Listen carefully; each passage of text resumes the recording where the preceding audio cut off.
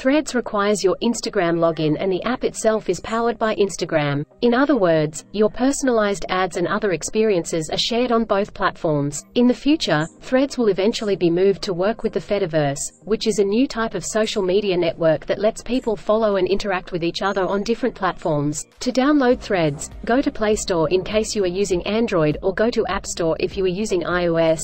Write Threads in the search bar and download the app. Notice that you should have an active Instagram account and the Instagram app should be installed on your device before downloading Threads. Once the app is downloaded, open it and it will automatically be linked to your Instagram account with similar interests. If you like this video, give it a thumbs up. Thank you.